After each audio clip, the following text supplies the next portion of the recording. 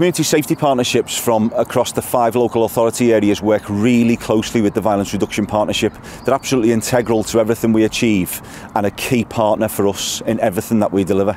In this most challenging of years with the pandemic, we've worked really hard to find new creative, innovative ways of delivering our services, and some of our delivery partners have been outstanding in terms of online solutions and different ways to bring our interventions to the young people and communities that we're seeking to serve.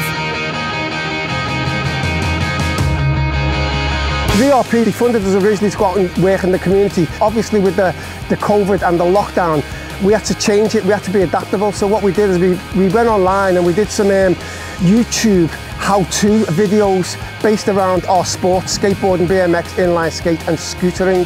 We went into second lockdown and we weren't actually going to be able to get face-to-face with the young people.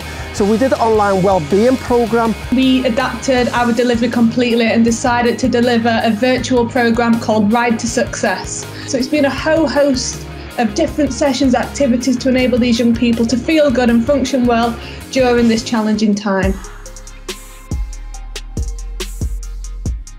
Wow Young Writers is a young writers online group to explore all forms of writing. The funding from the VRP allows us to target specifically at-risk young people. It also helps people understand that they have the potential to become good writers, poets or rappers. It's like a no pressure environment sort of to just relax and just write really.